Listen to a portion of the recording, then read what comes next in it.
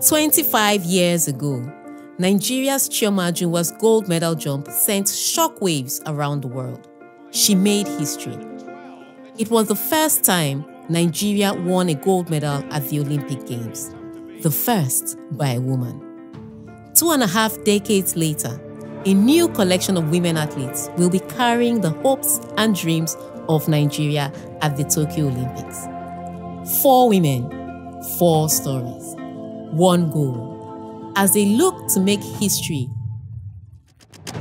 Today, I talk to Tobi Amuso, Ese Brume, Adora Ilonu, and Odunayo Adekuroye, as they share their inspiration, passion, and ultimate quest for glory. My name is Tega Onojaife, and this is Headliner.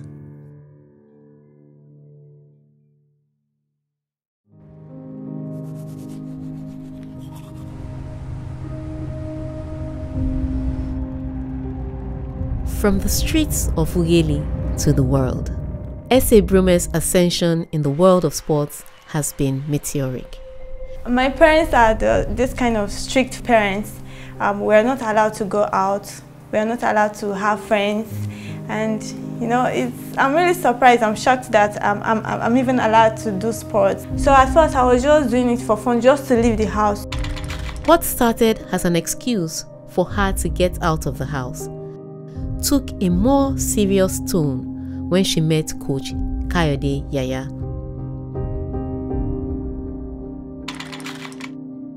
There was nothing outstanding about her. She was just normal like every other person. There was no specific ability. But the whole idea was that get these kids busy so that their energy will not be channeled into something negative. Yeah, she's a once-in-a-lifetime athlete because she has a combination of everything. If she really wants to sprint, she can. If she wants to jump, she can. We've been pushing ourselves hard and you know, trusting the process of our training, believing in our coach. Mind over body. What you know over how you feel. Always remember that. I remember the time she trained and she passed out in training. She woke up and she said she wants to continue. I was like, what is this? It's all about knowing purpose. So the knowing there is what makes all the difference. Know why I ought to do this. In 2012, Ese burst onto the national scene to compete at Nigeria's National Festival. She won gold in the long jump. A star was indeed born.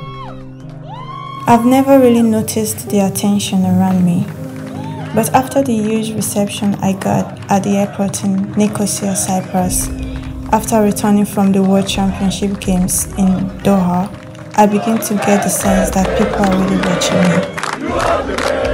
You are the best.